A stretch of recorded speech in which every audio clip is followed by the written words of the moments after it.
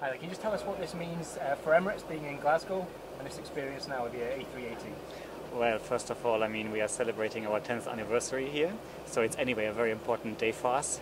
I have been here since 2004, and in the meantime we upgraded the route also to double daily 777 operation. So it's really a big day for us, because every time we show and display our biggest aircraft in the fleet, it's certainly a big attraction.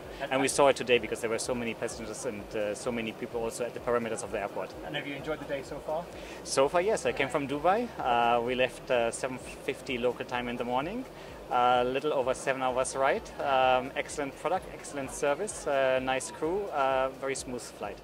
And what's your highlight of this plane? What's the feature that you love the most about this plane?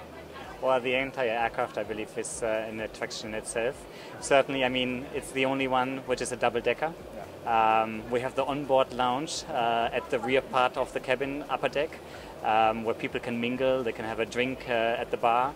Then we have the flat beds in business class, and we have the private suites in first class, and the shower spa, which is really a kind of signature product of Emirates. It looks amazing. Thank you for having us on board, and thank you for welcoming us onto this special occasion for Emirates. You're welcome. Amanda, what does this mean for Glasgow Airport?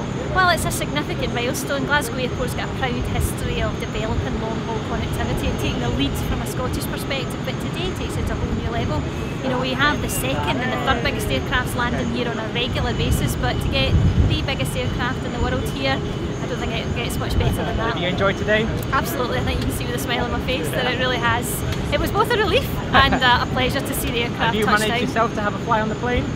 No, I've not actually. No, so today was the first time I've seen it in action and inside as well, but I hope to be on it very soon. You've got the contacts now to get a fly on it. Absolutely. Amanda, thanks very much for your time. You're welcome. Thank you. Can you tell us how it felt to land in your home country, being the pilot from Clydebank?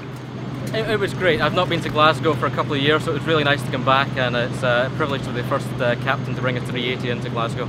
Super. What's it like to fly compared to maybe other aircrafts that you've flown before? As I said earlier, it's a lovely aircraft. It's very light, responsive, it's very modern. It's beautiful to fly. It really is lovely.